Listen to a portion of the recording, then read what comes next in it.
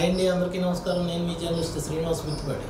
ఒక్కసారి సబ్స్క్రైబ్ చేయండి, ఆ పక్కనే ఉన్న బెల్ బటన్ ప్రెస్ చేయండి. Thank you. భారతదేశంలోని మహారాష్ట్రలో కరోనా విలయతాండవం సృష్టిస్తున్న సంగతి తెలిసిందే. దేశంలోనే కరోనా కేసుల విషయంలో నెంబర్ 1 స్థానంలో ఉన్న ఈ రాష్ట్రంలో చిన్న పెద్ద అందరూ కరోనా బారిన పడుతున్నారు. అయితే తాజాగా బాలీవుడ్ సూపర్ స్టార్ 77 ఏళ్ల అమితాబ్ బచ్చన్కి కరోనా పాజిటివ్ రావడంతో దేశమంతా ఒక్కసారి ఉలిక్కిపడింది. ఈ విషయాన్ని అమితాబ్ బచ్చన్ తనకి కరోనా పాజిటివ్ వచ్చిందనే సంగతిని స్వయంగా ట్వీట్ చేయడంతో ఈ విషయం వెలుగులోకి వచ్చింది. అయితే ఆయన ట్వీట్లో పేర్కొన్నట్టు కుటుంబ సభ్యులు కూడా కరోనా టెస్టులు చేస్తున్నారు, దానికోసం ఆందోళన చెందుతున్నామని అందులో ఆయన పేర్కొన్నారు. అయితే భయపడినంత పని అయింది. కుమారుడు అభిషేక్ బచ్చన్ కూడా పాజిటివ్ అని తేలింది. అందులో వారి అదృష్టం ఏంటంటే భార్య జయా బచ్చన్, కోడలు ఐశ్వర్యరాయ్, మనవరాలు ఆరాధనకు మాత్రం నెగిటివ్ రావడంతో కొంతలో కొంత వాళ్ళు ఊరట చెందారనే చెప్పాలి. ప్రస్తుతం అమితాబ్ బచ్చన్, అభిషేక్ బచ్చన్ ఇద్దరు కూడా నానావతి హాస్పిటల్లో చేరారు.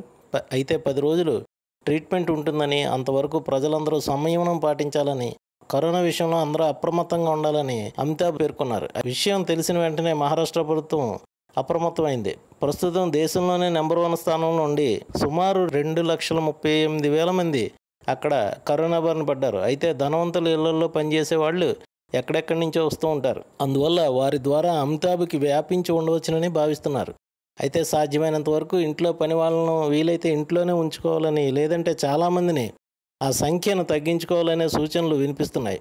అయితే ఈ ధనవంతులు వాళ్ళు పనులు, వ్యాపారాలు, మీటింగులు, టూర్లు వీటన్నిటి వల్ల విధి లేని పరిస్థితుల్లో ఇతరులపై ఆధారపడి ఉండడం వలన ఇలాంటి పరిస్థితులు తలెత్తాయని కొందరు వ్యాఖ్యానిస్తున్నారు. అయితే వీళ్ళెవరూ బయటికి వెళ్లకుండా జాగ్రత్తగానే ఉంటారు, కానీ పని వాళ్ళు బయటికి వెళ్ళి మార్కెట్లు తీస్తారు లేదా ఇతర పనులపై తిరుగుతూ ఉంటారు. అంతేకాకుండా ఆఫీస్ స్టాఫ్ కోట్ల రూపాయల లావాదేవీలు వాటిపై సంతకాలు చేయాలి. ఎంతో దగ్గరగా సన్నిహితంగా వీళ్ళతో మెలుగుతూ ఉంటారు. నలుగురితో కలిసి తిరగక తప్పని పరిస్థితుల కారణంగా వీళ్ళు మహమ్మారి బారిన పడుతున్నారని వ్యాఖ్యానాలు వినిపిస్తున్నాయి. అయితే కోటాను కోట్ల రూపాయల వ్యాపారాలు చేసే అన్ని కంపెనీలు కూడా ఈ కరోనా కేసుల ప్రభావంతో అంతా గందరగోళ పరిస్థితులు అయితే తలెత్తుతున్నాయి. అయితే మన తెలుగు రాష్ట్రాల ముఖ్యమంత్రులు కేసీఆర్ బయటకు వచ్చేటప్పుడు కొంచెం ఆయన మాస్క్ అది ధరించి జాగ్రత్తలు తీసుకుంటున్న ఆంధ్రప్రదేశ్ ముఖ్యమంత్రి జగన్మోహన్ రెడ్డి మాత్రం మాస్క్ లేకుండా ప్రజల మధ్యలో తిరగడం కరెక్ట్ కాదనే వ్యాఖ్యానాలు వినిపిస్తున్నాయి. ఎందుకంటే ఇప్పుడిప్పుడే ప్రజలు ఆయన ద్వారా కొన్ని ఫలితాలు అందుకుంటున్నారు. అవి సత్ఫలితాలు ఇవ్వాలంటే ప్రజల కోసమైనా ఆయన కొన్ని జాగ్రత్తలు తీసుకోవాలని నెటిజన్ల నుంచి కామెంట్లు వెల్లువెత్తుతున్నాయి. అంతేకాదు ఆయనే అలా తిరుగుతుంటే కొందరు కుర్రోళ్ళు ఇంకా ధైర్యంగా మాస్క్ లేకుండా తిరుగుతారనే విమర్శలు కూడా మరోవైపు నుంచి వినిపిస్తున్నాయి.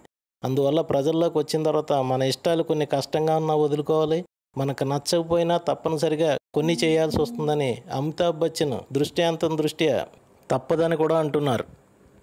అలాగే అమితాబ్ నేపథ్యంలో ధనవంతులు మరికొన్ని జాగ్రత్తలు తీసుకోవాల్సిన అవసరం ఎంతైనా ఉంది. Thank you.